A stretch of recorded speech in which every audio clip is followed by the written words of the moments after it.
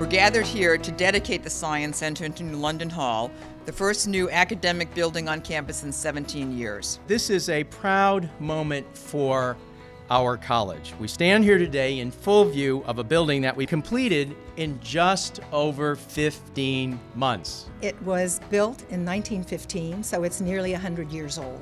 But this is not really a renovation. This is actually putting in a whole new way of looking at science. I want to acknowledge a truly visionary leader, Gene Temple.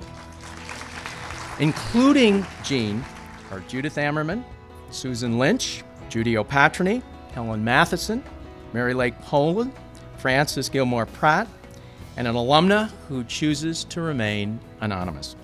The Sherman Fairchild Foundation made a transformative gift to the Science Center, the second largest foundation gift in the history of the college. When a school is supportive and loyal with your goals and your dreams, it's important that you return that loyalty.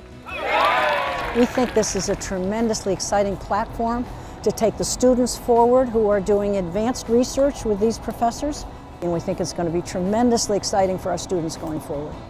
The hallmarks of this building, I think, truly do express the education we support at Connecticut College with collaborative learning in spaces that support the very finest curriculum. I think it's a really great place to learn and work. I've had meetings here, I've done homework here. It's wonderful to be able to work in here. The research spaces that we have as faculty members is just such a great improvement over what it was before. The faculty and the students are really not separate, and this building supports the ability of faculty to have ways of teaching students that don't involve sitting in a classroom, and that's the future of this building.